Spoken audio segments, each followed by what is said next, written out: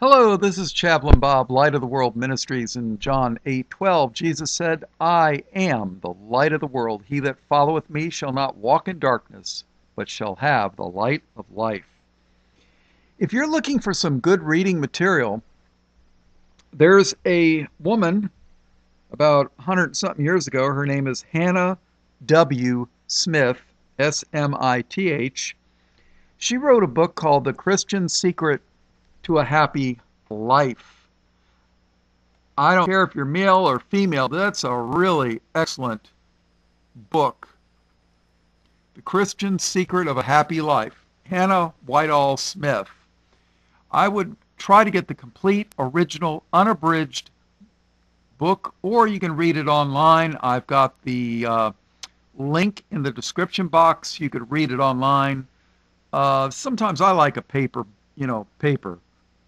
It's easier on the eyes. And but make sure you get the complete, original, unabridged book. A lot of the so-called publishers of Christian books that are owned by Satanists. For example, Zondervan, believe it or not, the largest English language publisher of religious books in the English world, is owned by HarperCollins, which prints gay porn and the Satanic Bible by the Church of Satan. I'm not saying they print this book, but I'm just saying when they do an abridged version, they change everything. It's just not the same. But this book is really excellent for women. But I found it excellent too. I mean, it's 130 something years old, but hey, it's just as relevant today as anything. Another really excellent book is The Pilgrim's Progress.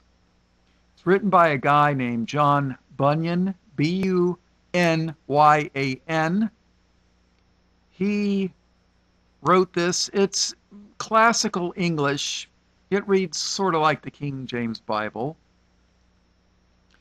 But he used the Geneva Bible. I believe that this book was written prior to the King James Bible, so he used the Geneva Bible as his reference. And it's just, if you're a lukewarm Christian that's never read the Bible cover to cover, you probably wouldn't get anything from this book. But I'll tell you what, it's deep. It's really deep. I mean, it's outside of the Bible. This is one of the best books. But if you're not a mature Christian, I wouldn't recommend this book. Now, those of you that want to do a little bit of history, there's a book called The Bible as History. And it was written in the 1950s. It was written by a German guy. His name was Keller, Werner Keller, Keller. And really excellent book. The second edition. Make sure you get the complete, original, unabridged versions. Matter of fact, you could probably go to a used bookstore in any major city and find these books. I found books like this for $3, $4, $5. And but this book, one of the things it pointed out was the Bible mockers used to laugh at, well, the Bible says there was the Hittite Empire. Ha ha ha ha. Well, we've never found the Hittite Empire. It didn't exist. And using that as proof that the Bible's wrong. Well, guess what? They found proof that the Hittite Empire did exist. Oh, yeah. So, lived through the Nazi era in Germany. He was anti-Hitler, and he was a writer. He was an archaeologist. He was a scholar, and he spent, probably half his lifetime doing the research for this book. It's just really excellent book. I unfortunately gave it to somebody that probably didn't really appreciate it. I wish I still had it. I had an original 50s edition. So, what can I tell you?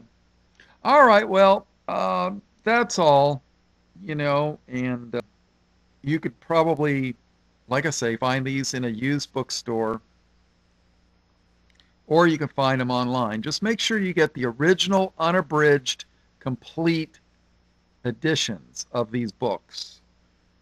They're all worth a worthy read outside of the Bible. I mean, of course you should read the Bible, but you know,